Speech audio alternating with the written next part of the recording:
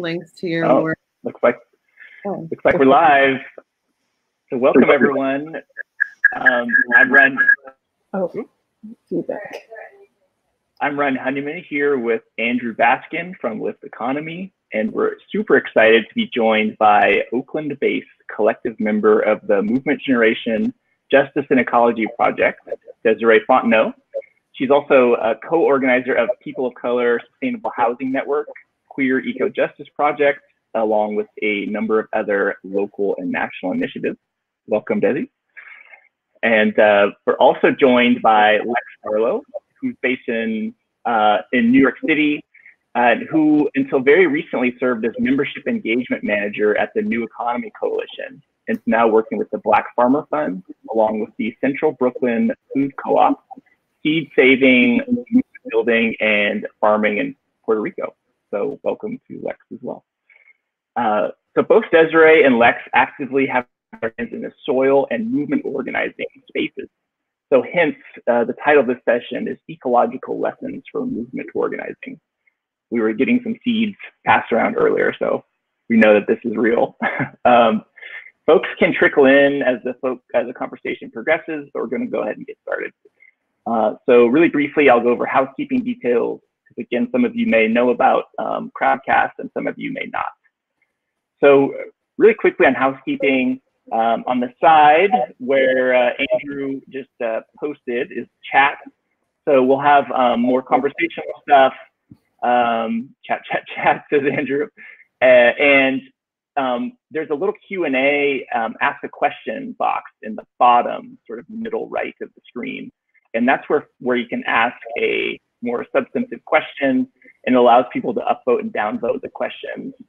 And then we can also, mark, once we start answering that question in the recording, we can mark where it's answered. So then folks at the end can go back and see how that question was answered. So again, wanted to welcome you all. And one key part of this is we love to bring people up, audience members up on screen. So if you're interested, make a note in the chat at any point. We'll also sort of reach out to those of you in the chat or say it on the screen. For folks who want to join us on screen, it's always fun to see your face and to interact with the panel. We want to keep this sort of like one-way conversation. We love it to be interactive. We're also live streaming to Facebook. So if you're on Facebook right now, you can come join us. The Crowdcast link should be in there. And the event is being recorded. You can watch it on Crowdcast later at any time, or the Lift Economy channel on YouTube.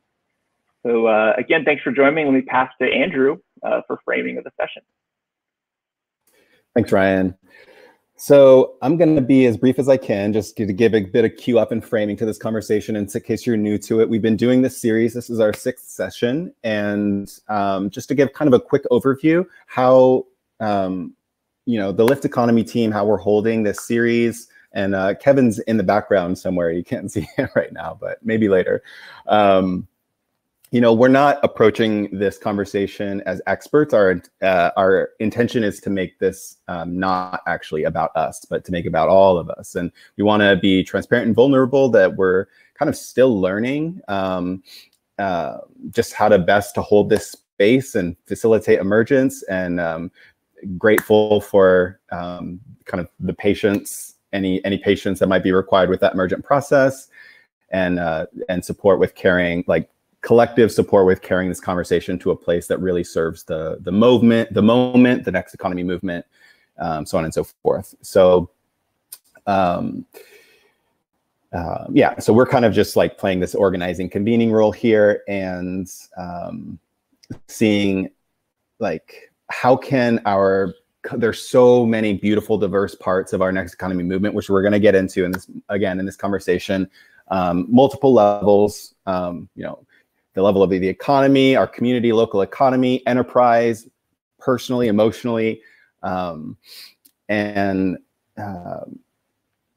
don't know how much work is sort of being done at the sort of quote unquote movement of movements level. And part of the goal of this series is to attempt to stitch together some of the siloed movement conversations. And we especially want to welcome folks who may feel like they're, quote unquote new or inexperienced in this idea of the next economy. we're all at different stages in our journey. We want to make sure everyone feels really welcome and included. So don't hesitate to ask questions or, post comments in the chat, etc. So just again, today, I'm so excited to be joined by two queer BIPOC organizers working at the intersection of ecology, economy, and holistic liberation for BIPOC communities, and also everyone. Movement Generations, Desiree Fontenot and Lex Barlow. We'll be discussing some ecological lessons informed by queer BIPOC lived experiences that we can apply to even how we're thinking about this conversation, but our broadly Next Economy movement organizing. So excited to have both of you today, and I want to invite you to introduce yourselves. So maybe Desi, we'll start with you. Okay, cool. Hey, everyone. Good to be here. My name is Desi Fontenot, Desi or Desiree. I use she, her, or they, them pronouns. Can y'all hear me okay? Is that cool? Oh, okay. All right, cool. Yeah, so let's see. Are we doing like what ecosystems I'm a part of, or that sort of thing? Okay, that's kind of the frame we went in with. So on a literal level, I live on Chochenyo Ohlone land in the Sassel Creek watershed in Oakland, California. I've been here for about 10 years. I'm originally from Southwest Louisiana and grew up much on Tongva land in LA. But since being here, some of the main areas that I roll in revolve in some form or way around collective determination and land justice with a lot of queer and trans people of color, and also Black, Indigenous folks and networks more broadly. I work at Movement Generation Justice and Ecology Project. It's a collective member-based organization. There's 10 of us. MG's been a political project for 13 years. I joined in 2018 because, like a lot of people, I developed a huge crush on MG after going to some strategy retreats and earth skills programs. And a lot of our work is like movement pollination, similar to the kind of core vision of what this project is meant to be, like pollinating and connecting people across grassroots networks, campaigns, and alliances through strategy and training work, and also through cultural strategy work. So we also have produced some fun things like the North Pole web series and whatnot, and work with folks here in the Bay, but also around the country. We have like homies in the Gulf South and LA and Portland, Buffalo, New York, doing a lot of place-based work. And then in this particular pandemic moment, we recently did a series called Course Correction, where we looked at the ecological context for pandemics, talked about just transition principles, decolonizing the future, and a bunch of other fun things. I'll post a link to that.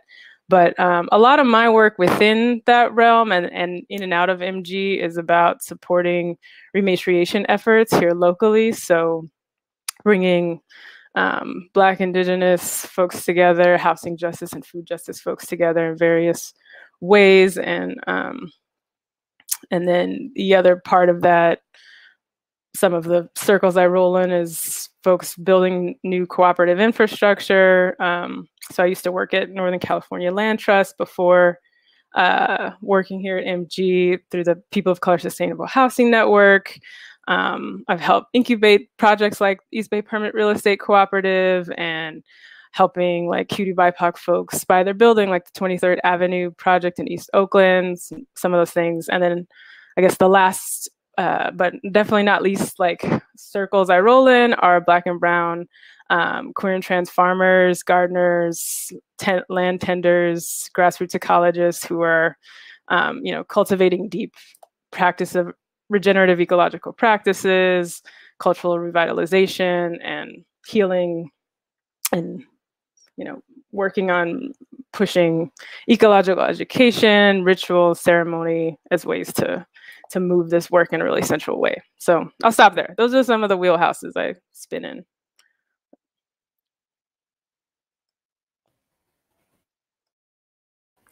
Passing the mic to you, Lex.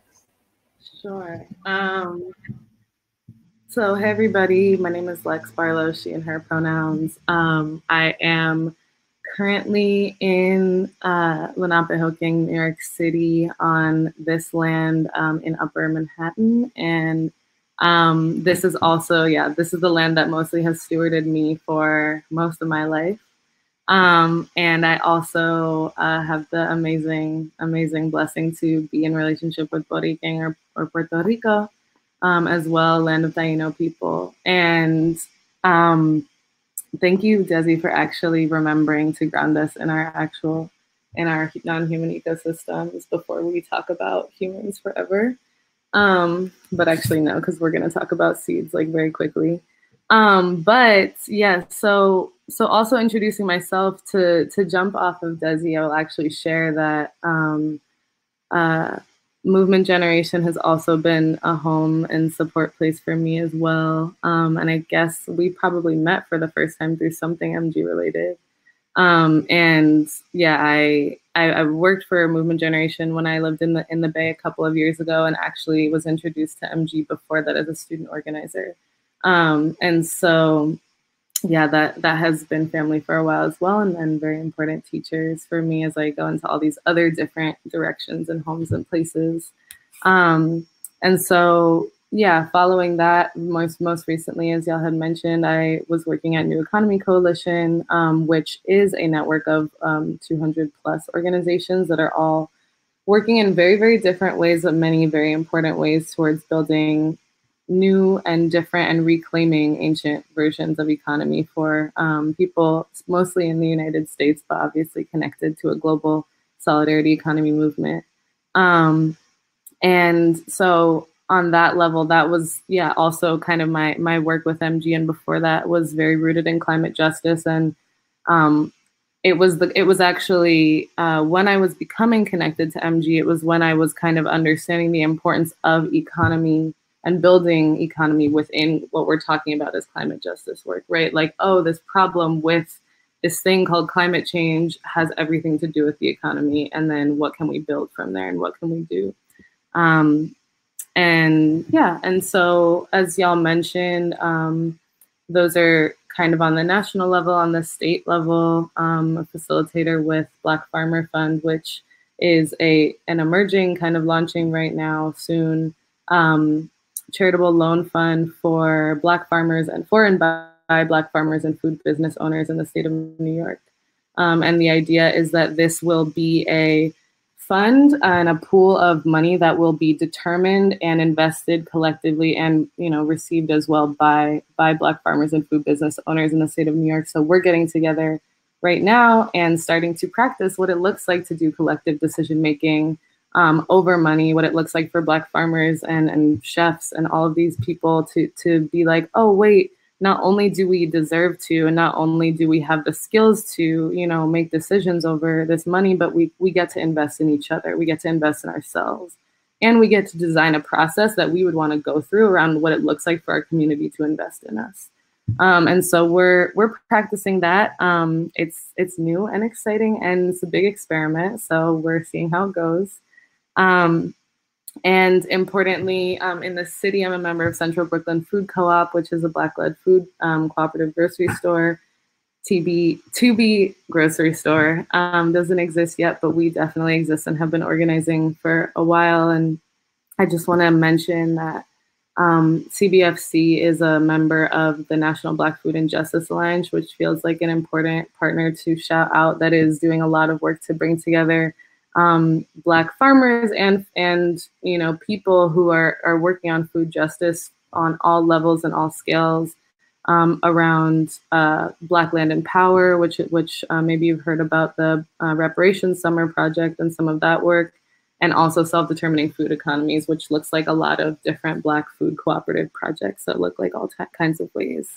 And I just want to shout out as well that an important teacher for me, an important group that has like been a foundation for a lot of that work that I've mentioned so far is the Federation of Southern Cooperatives. I just want to shout them out and encourage folks to learn from them if you haven't already.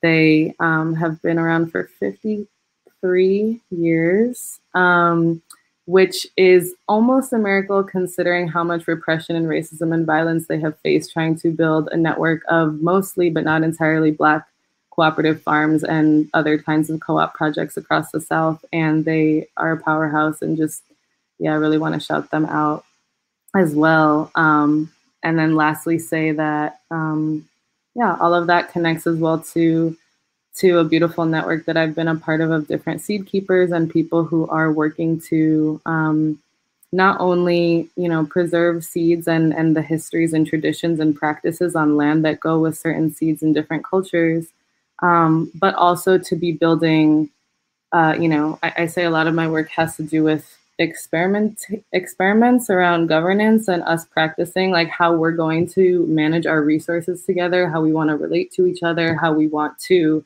you know, hold the things that we need and how we want to share them. And so we've been doing a lot of work both in Puerto Rico and New York City around seed libraries, which are kind of straightforward. It's a library but with seeds, and you take seeds out and ideally grow them, and at the end of your season, whenever that is, bring back seeds so that there's this constantly living, constantly alive collective resource of seeds in the community, and also trying to build up community-controlled seed supplies that are not about farmers having to buy seeds every year, and not about like corporations continuing to privatize and be in control of seeds, but rather reclaiming and rededicating these resources for us to share with each other, which is how seeds were always stewarded, you know, traditionally as well. So that's a whole bunch of stuff that I feel just really blessed to be learning from all these different amazing folks. And yeah, all of our different webs that connect, I think for me and Desi, mainly through MG, but also in many other ways as well. Thanks so much, Lex. Yeah, and hopefully listeners, I want to remind folks, please, you know, engage with us in the chat, ask questions. We want to make this participatory and dynamic as much as possible.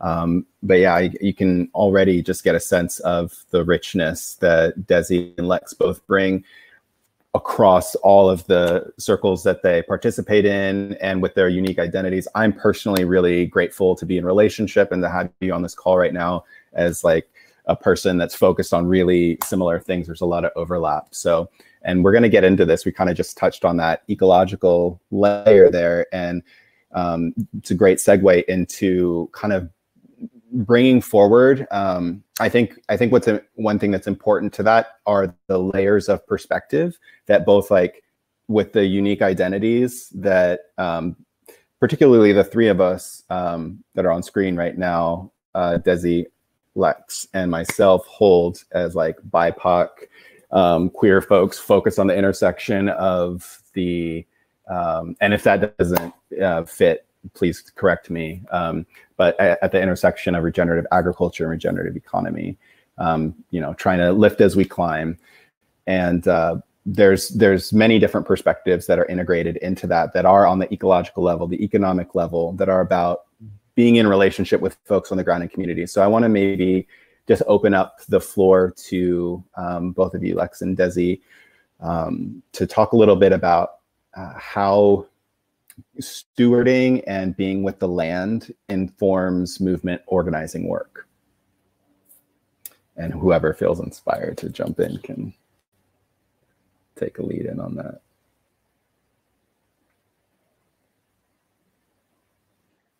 I can start, and we're like giving each other a little talk break. Does that work for you, Lex? Okay, cool. Okay, so I was marinating on this question as we, you know, had some prep on thinking about how to frame this because there's so much to say. But I think what it comes down to for me is being in connection to land and place, both somatically and in how we think and understand what we're doing, what's the shared vision we're building together. I feel like it helps us really ground in what's the bigger story here, because to me, that bigger story is an ecological one in our movement organizing.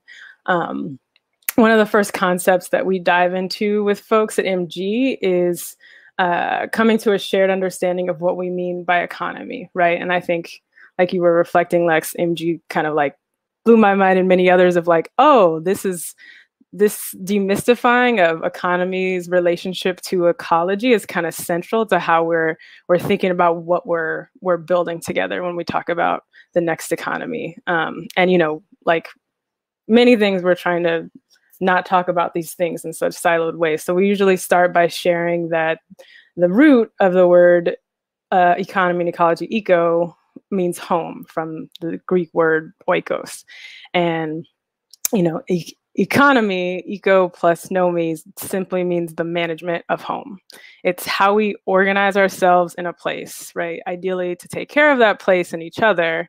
It's not inherently financial markets, currency, GDP, trade, all of that that's kind of been drilled into us is like, this is the economy, right? It looks different across different times and different scales.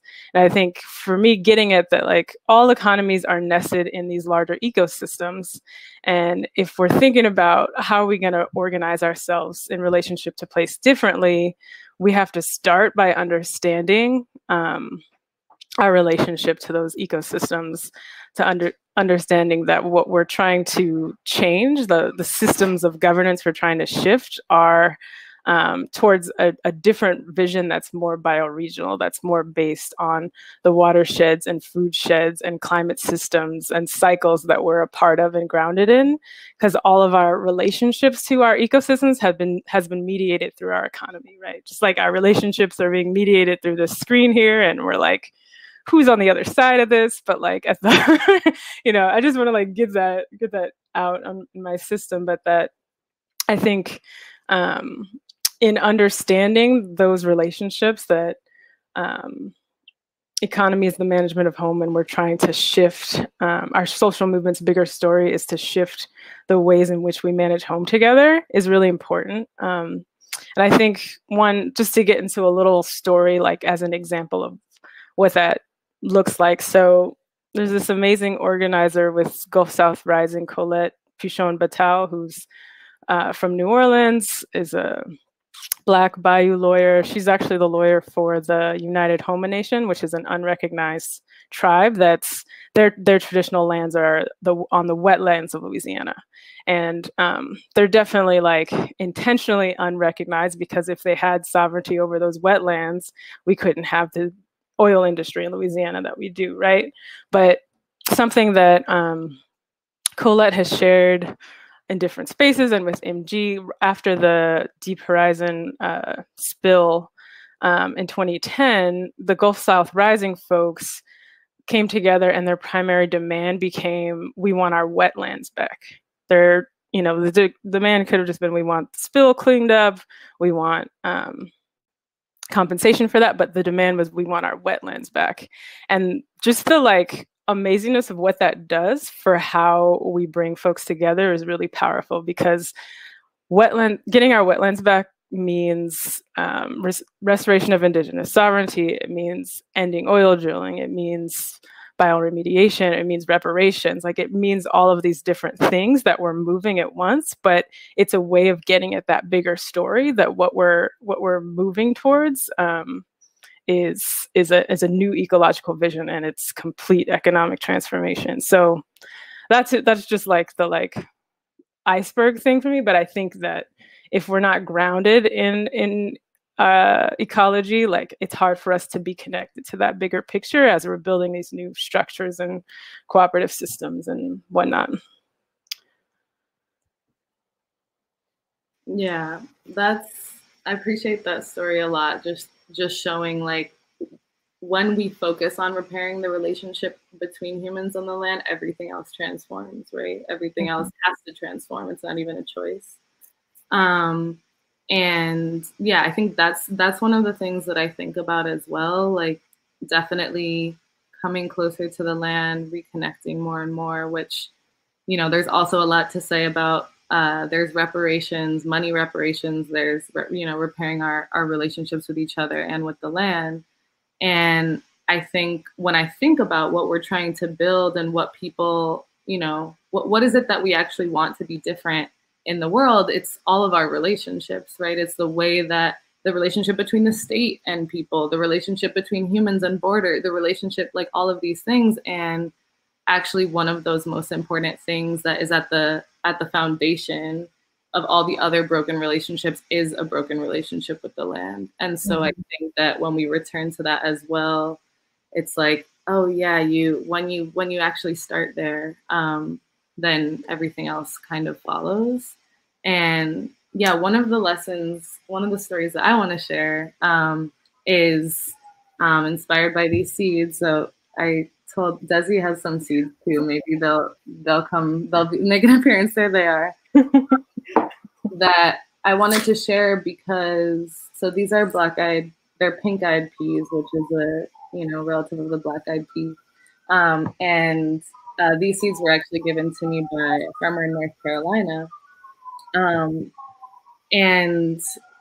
the reason that I want to bring up the black-eyed pea just as a story has a lot in it, because most people maybe know that it's black-eyed peas, like Black people eat black-eyed peas. They eat them on New Year's Day, whatever. It's like a tradition.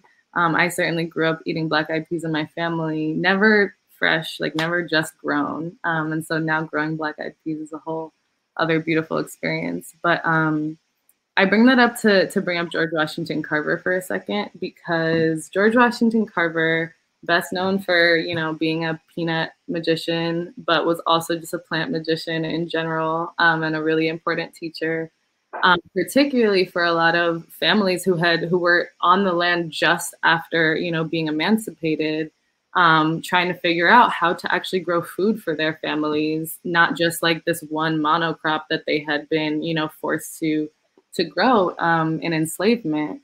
And George Washington Carver often brought black-eyed peas to people and told them to plant them for the sake of the soil. And, because one of the things about black-eyed peas is that they bring a lot of nitrogen to the soil, and they're really good for healing and bringing back nutrients. And so much of the soil in the South after 1865 was in terrible condition because it had just been grown over and over and over again with, 1, 2, 3 crops. And so he was like, yo, you actually need to plant these black-eyed peas, but you can't eat them. You have to leave them in the soil so that the soil can become better, so that you can grow more and better later. Right. And this was actually really hard because these are people who straight up just came out of being enslaved. And we're like, what do you mean we're going to plant something and not eat it? Like, how is that, even possible? And I think it's interesting also because black-eyed peas in culture, for me, like learned them as something that symbolizes richness and prosperity. And in that very way, right, George Washington Carver was also trying to bring this to people as like, let this be something that can enrich your soil. And so this, for me, like this question has really guided me a lot. And it's something that I've been bringing to a lot of spaces, which is, yes, one, we should just, be working on the soil in general, and soil health is really important. That's another thing that you learn more and more, the more that you work the land, but also, taking that question of like, what are we planting now in our soil for our future harvests down the road? What are the things that we're actually not planting so that we can get them in like 6 months, but we're planting so that our harvest like 5 seasons from now is, so much stronger? And what are we planting to give life? And I think about that on the movement level as well, especially right now when it feels so wild to not be just doing the most immediate thing, because all of the most immediate things, there's crises everywhere. And this is the other thing about George Washington Carver doing that, which is amazing. Like, how radical to believe in having a future, how radical to believe that you might still be on that soil 5 years from now, growing based off of this. And, I think that's also really important for us now, is like, we have to continue to believe in a future. And so what are we planting now for that, for the things in the harvest that we're going to get later on, is a big lesson that I've learned, and I'm just like trying to carry with me a lot. 100%, Lex. I love that. And yeah, I think it's kind of like you're already kind of diving into this, but just like thinking about, I'd love to go into kind of linking what both of you just shared in how working with the land helps kind of understand how to work with people and movements. And I feel like you just touched on that. I want to pass it over to Desi, but I want to maybe just share a quick thought of what came up for me as you were saying that, is like, I was just thinking, as you were saying, George Washington carvers, having, you know, folks who are formerly enslaved, you know, not get a return on that investment in the land. Like that, I think this thought maybe touches on this question that I'm asking, but like, it really has a lot to do with being in extractive versus like a reciprocal and a relationship that has reciprocity, both with the land, right? It's like depleting. And then that applies both with people as well, right? Like there's some people that we extract from, and what does like creating that, the, you know, like in communities, fertile ground to like invest in and maybe not expect a return that you anyway, that just like, I just wanted to name that, but I want to hand it over to Desi. What's coming up for you around this? Yeah, always so many things, but I feel you, just like what you're saying, Andrew and Lex, is like what you do to the land, you do to the people, is one of those phrases that come up to mind. What you do to the people, you do to the land. Like we have to like keep coming back to like social inequity is also a form of ecological erosion. Like we can't have an environmental movement with that doesn't include social equity, because the way our labor is extracted, it's usually used towards exploiting the land in one form or another, right? And I love the example you shared, Lex, and like it's not only the work, but like just the way we even learn about him. Like he coined the term regenerative farming. I'm like, come on now, like what is, we're just missing so many things about like our ancestors' ecological expertise, and lots of things.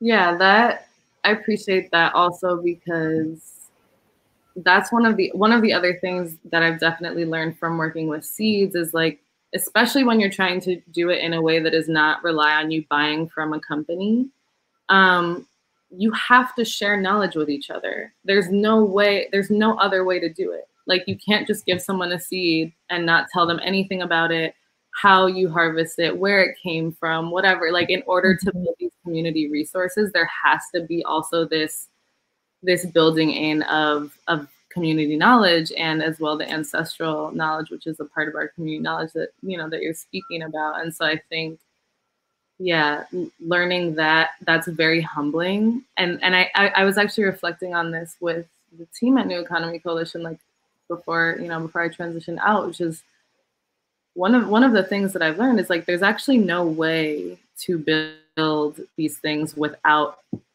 learning from all of the different wisdom of our ancestors. And I think that's another thing in particularly the solidarity economy, new economy movement that I've seen is like this idea that it is new, this idea that it is something that hasn't existed before, when really all we're doing is repurposing, you know, and reclaiming and reconnecting with older things, and ways that our peoples have been for a really long time. So I feel that as well, which is like, why would we think that we could build this without listening and without asking these questions, and without trying to uncover all of those different wisdoms that already exist for us. One of the things that I've definitely learned as well. And I feel like, Desi, I mean, you had this queer eco-justice project, and just kind of curious, like bringing that lens into this too, in relationship to like this conversation with the seeds and the, you know, movement organizing. I feel like you have a lot to offer around that.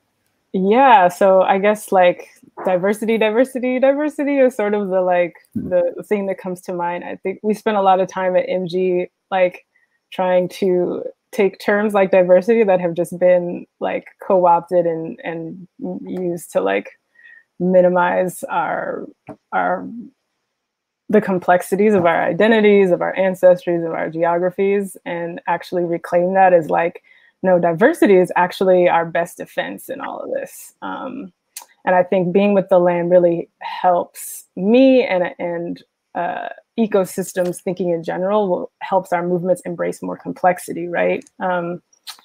let me think. With the Queer Eco Justice Project, so one of my favorite quotes, I do this like queer ecology quiz where I personify a different being and people guess like who I am. So like for one is like, I have 36,000 different genders, different ways of expressing my sexual and asexual physiology. Who am I? And folks are like, what, 36,000? And it's mushrooms. But one of my favorite quotes that I say after doing that quiz is, in biology, nature abhors a category. And it's from a transgender ecologist named Joan Roughgarden. But for me, it just like, the more and more that I work with plants and learn about different ways of embodiment, different forms of kinships and care systems and interactions that happen in nature, the more like lessons I uncover about adapting and surviving and cooperation.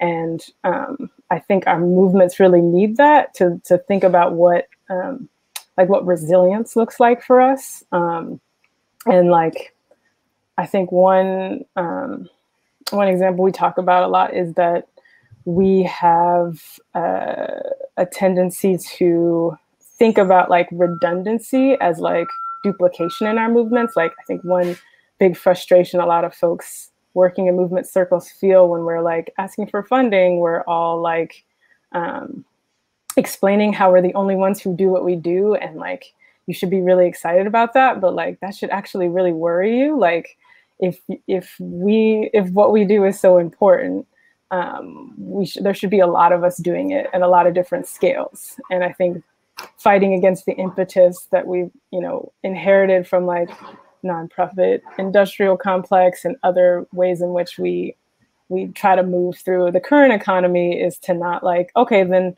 if you're great, we're just going to make you bigger and bigger and bigger and bigger and bigger. And it's like, no, actually, we don't need that. Like we actually need diversity and redundancy at a scale that makes sense for our movements to function and to spread and to do all these things. So I just think like there's just a ton of lessons in ecological diversity that we could take in a much different way. Thanks for the fire signs. I know I have people texting me. I'm like, I know there's other people out there, so get up in that chat. Yeah, and like for the fire signs. Yeah, and like I remember Lex and our kind of conversations offline around this. We were chatting about kind of like, I know that the three of us, there's like, we know some of what we're talking about here through experience, but it'd be helpful to share some of like the stories of witnessing just like personal transformation that result from even accessing an experience of being in relationship with like ecology and that intersection between ecology and economics. I'm not sure if that question made sense, but. Say more. Yeah. So I think I was just recalling, just like stories of sort of personal transformation around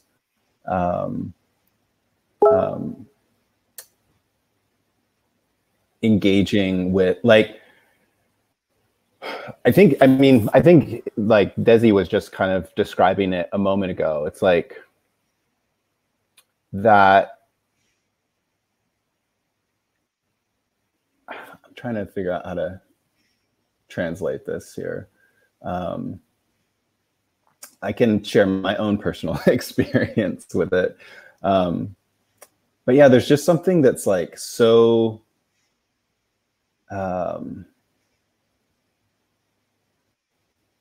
grounding. I don't know what to say, but like grounding in being in relationship with growing something from seed and eating it and feeling like that full cycle. And I guess I'm just like partly pulling out of a hat, so we don't need to go in this direction. And if there is something that's there for you, we can go into that. But maybe another interesting direction to go might be another thing that I think we had talked about is like, again, learning from I think part of what we're holding with this conversation is like how how can we both see some of, these lessons that we get from ecology, from being in relationship with it directly, and how we can take some of those lessons and apply them in our work, particularly in like a movement building space, but broadly. And so part of that is like, seeds are not an overnight thing. There's like building lasting relationships, stewardship, and learning from wisdom passed down from ancestors. And I feel like all of that applies. So I was a little spaghetti still, but I'm just gonna step back. I mean, I will share definitely. I think one thing that's really important, for this directly, and I would love to, hear your experience with it as well, Desi, because I don't think we've spoken about it directly. Is just actually being a Black person, being a person who's descendant of people who were enslaved in this land. The work to reconnect with land and growing things on land is a very heavy journey. And I feel like I am carrying a lot of other people with me in it. There's, I think about like my family migrating to New York City from the South, and that moment of what happened there with the like breaking of the relationship with the land. And yeah, there is something that I've heard other young Black folks say as a returning generation of farmers, right? And I don't consider myself a farmer, but that's a longer story. I just don't think I'm official enough for that. But I do think, somebody who also considers to be in that returning generation to the land, and there's so many of us, and I will say most of us are queer, and we can talk about why that is later too. But I think there's something really important as well that there's a power. I was actually on a different webinar the other day, I think organized by Why Hunger, and it was about state violence in the food system. And there were a lot of really dope people on there. And there was somebody on there from the Indian collective, NDN. And they, and basically at the end of the call, she was like, we're going to get our land back. And part of the reason we're going to get our land back is because of the uprising of Black people in this country, and because of Black people reconnecting with the land. And like understanding I thought that was beautiful. And I also think the understanding the radical potential that's created when Black people are reconnecting with the land after the land being this site of violence, and after so much displacement and Black people fleeing the South and fleeing the land and all of this stuff, and people in my family, who still consider kind of like, aren't we trying to move away from that shit? Aren't we trying to like, that was then, this is now. And that's not in any way to look down on any of those folks, because it's all journeys and it's all trauma, and we're just carrying all of it. But I do think that, I would love for as well the solidarity economy movement and just all these spaces to be able to honor the power that is in Black folks reconnecting with the land, and just support that by any means necessary. Like by any means necessary. It is just so many beautiful futures are becoming possible that we never even imagined, because this is happening right now. And yeah, it's a beautiful thing, and it's also a heavy journey, and it's just all of those things at once.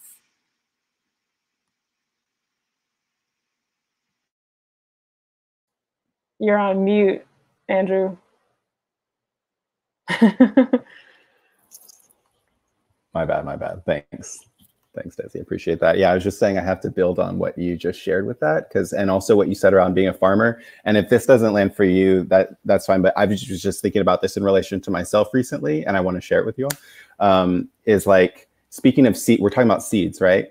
And so there's this idea in ecology of ecological succession, right? And if like soil is super compacted or otherwise the conditions are not conducive for that seed to grow, they won't grow. But it is conducive for other types of things which we typically call weeds, that help to protect and restore that space, and maybe like keep humans away, or try. But as I'm thinking about myself, I don't have access to land right now, right?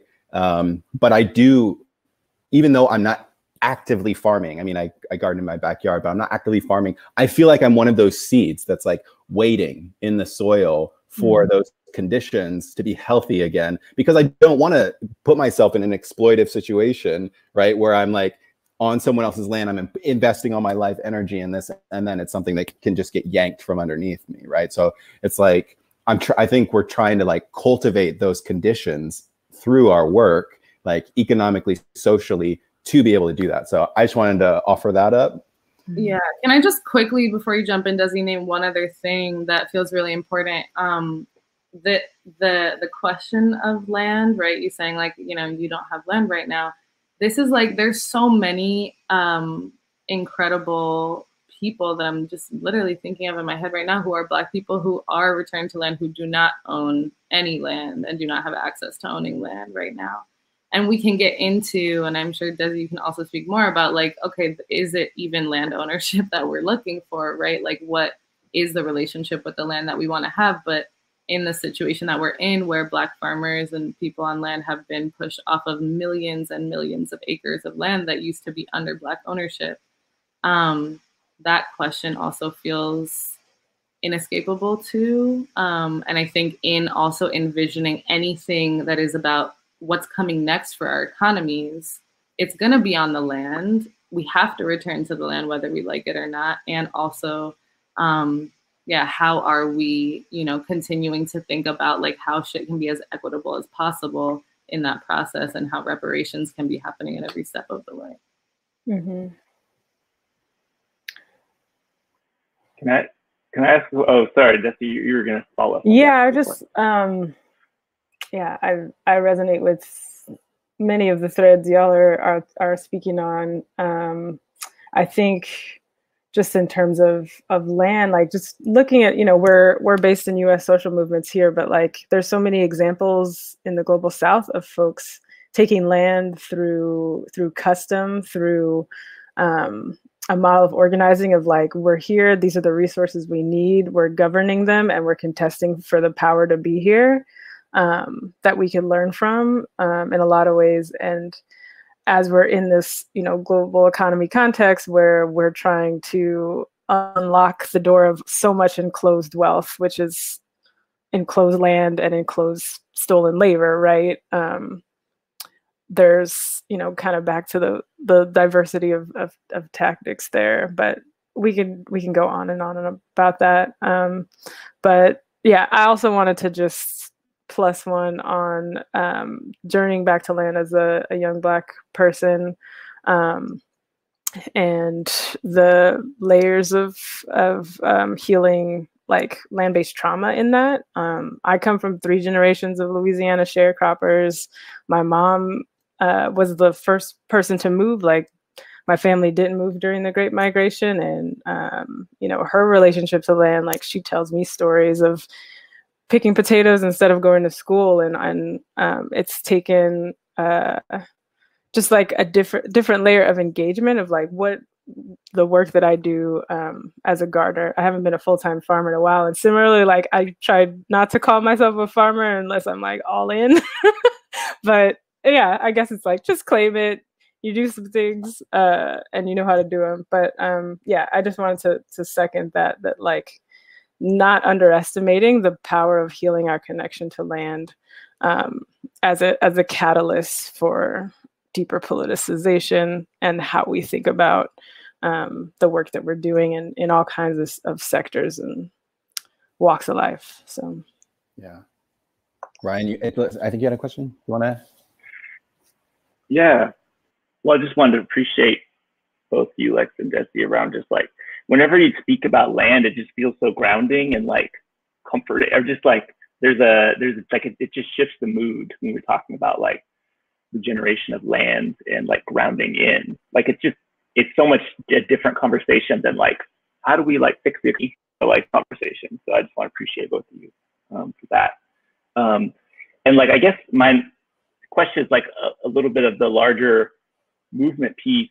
You know, there's not as many folks in the streets as there were, say, in June, you know, and like here we are now. And I'm just sort of like, how do you see, are you optimistic or pessimistic about both like what has happened since, since May with Breonna Taylor and George Floyd, and then also like what is, like, are you optimistic or pessimistic about that, like our society's ability to like continue this sort of progress? And I think this relates to the land piece you're talking about, but I also just wanted to bring in like, and Desi, you maybe like, since you're a part of movement generation, maybe you've seen like this, like this is how movements work, et cetera. So I wonder if you could bring that lens in too. So that's my question. Well, do you want to start on that, Lex? Or... Well, no, but the first thing that comes to my head is the MG-ism, transition is inevitable, justice is not. Like, I think that's the first thing that actually I thought of in response to that question, but I'm gonna let you expand on it. Okay. Yeah. Yeah, just little, I mean, I think personally, I feel, I think like everyone in this time of like uncertainties and like really interesting shocks happening like every few months in the political climate, I oscillate, like it's been a weird pandemic. But I think overall, just kind of witnessing movement cycles, I feel very optimistic. Like, I think after like organizing in 2014 and 2015 with Black queer formations here in Oakland, kind of seeing like the movement lessons from then, like showing up now in a way has been very interesting to me. And I'm, obviously there's caution in like, what are the interventions that will actually lead to systemic change, and what are some of the mainstream co-optations of those intentions, like corporations doing their little we love everyone thing versus like Minneapolis defunding their police department, like just straight up, I think that we could hone in on the interventions that are actually creating new conditions in this moment, and then we're going to keep building from there. I think that for a lot of folks, when the moment, I'm going to use the term that's not actually from movement generation, but the folks at Momentum who do a lot of like strategy training, they call like moment of the whirlwind is like the framing for like when there's large mass movement protests and all that. And I think people could get a little sad when the height of that uprising is starting to go down, but there's so much happening like through layers of relationships and networks and resource distribution. Like there's some very exciting ask around and just kind of new initiatives around moving money in a big way. And maybe Lex, you could talk about Reparations Summer that come out of these like big cultural narrative shifting moments. And yeah, and it's also a lot. It's like a lot for all of this to be like catalyzed from like the re-traumatization of Black bodies and Black communities. Like I had, on a personal note, like a cousin of mine was killed by police in 2017. And every time this happens, there's just new things to process. And it's like, yeah. So I'm always like juggling that of like, does this always have to, can this much movement energy happen or be motivated not from, the incredible public brutality, but like through Black joy? Like, can people see us farming, reconnecting with the land and be like, I just as inspired to like be in solidarity? You know what I mean? So that's some of the, maybe just to connect it back to this conversation. Like, I want to know how we could have moments of the whirlwind that are motivated by us seeing the irresistibility of the world we're trying to build. And I think I always come back to that in the like, kind of, we're stopping the bad and building the new, and we're doing that dance all the time. So, yeah. Nice. Ryan, I know you have to head out to grab the kids, so want to just acknowledge that. I'll see you soon, and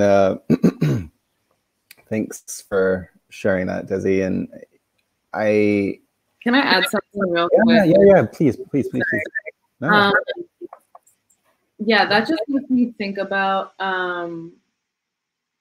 That just makes me think about as well, right? Like this thing that's happening where actually a lot of Black projects are getting flushed with money in this moment. And obviously, you know, it's nowhere near the reparations that are actually deserved. But some there are definitely some Black organizations that like all of a sudden found themselves with way more money than they even knew what to do with.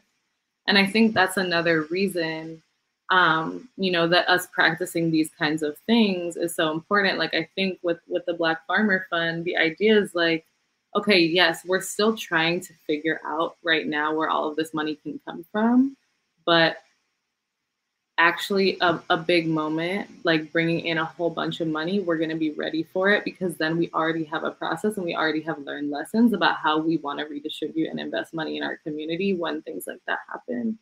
That feel like those types of things where it's like what we're actually looking for is a world where we're not fighting things, but Black farmers are just on land living their lives, sharing food with each other, sharing resources with each other. And when there's money, we figure out how to share it so that we all benefit and so that we all, you know, and just doing our thing, and democracy, like a practice of democracy being a part of what it means to do our thing. And not always something that has to, you know, be contesting or like begging or like whatever. I'm trying to suck things out of this system. So that was just something, you know, I think the governance piece, and I think that feels even more important in moments when it's like, okay, here's the uprising. There's always a next part to the uprising, right? There's always something that happens next. And what we need to happen next is for communities to be ready to absorb all of that energy and get moving to do the things that we need to do for each other. Mm-hmm, mm-hmm. Which I feel like kind of aligns with cycles of farming. I'm just saying as an aside, like putting in the work, planting the seeds, harvesting, doing it again. But yeah, we only have a couple minutes left. So I just want to, give you both the floor to share any closing thoughts. And I can ask a question if that feels generative, but just want to hold space for you to chime in with kind of any remaining or closing thoughts. Yeah. I was gonna say, if anyone watching wants to ask a question, that would be great too. Just want to know, like, who's out there? Yeah. What's on your mind? Even if you just want to type it in the chat. Yeah.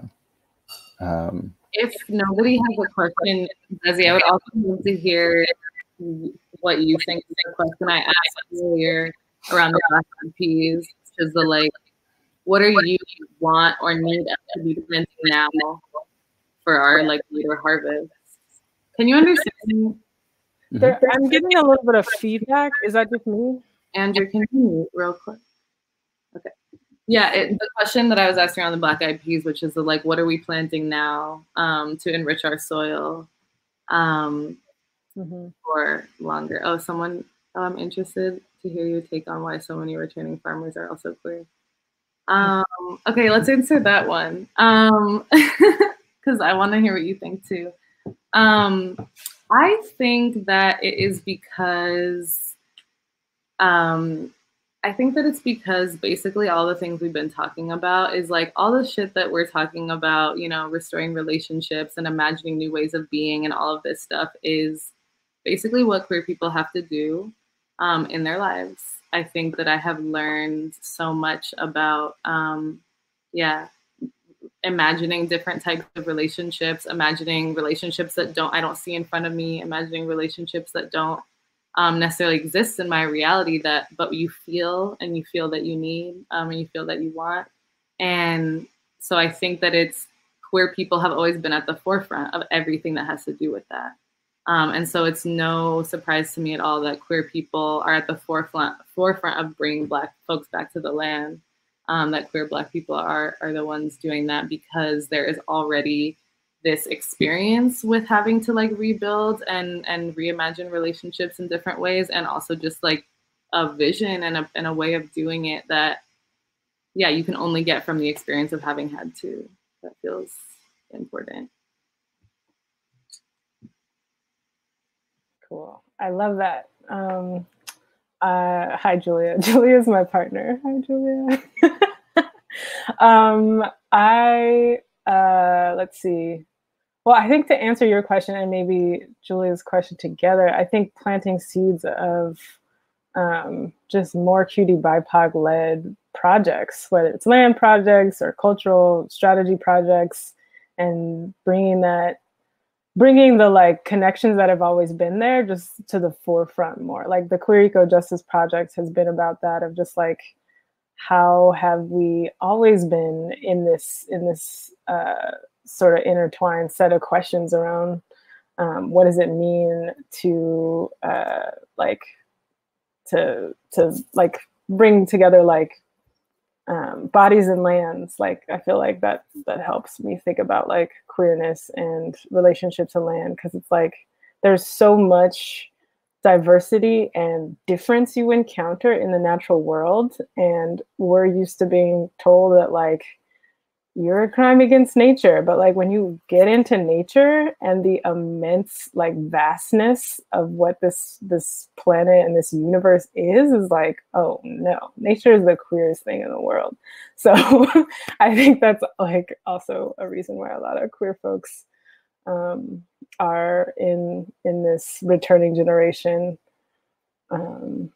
Yeah, and I just want to plant more seeds for folks to have long-term sustainable relationships with place, because like they say, all revolutions based on land, so gotta be getting it. And I'll end on that. Plus one to that.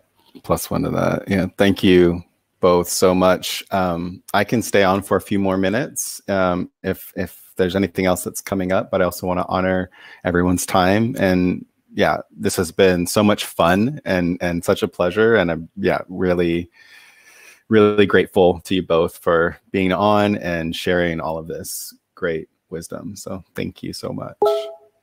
Thank you. Thanks for the invitation. Thank you, Desi. More soon. Yeah, I look forward to more soon. Yeah. Thank you, Andrew. Thank you, everybody. Bye. Thanks, everybody. Bye.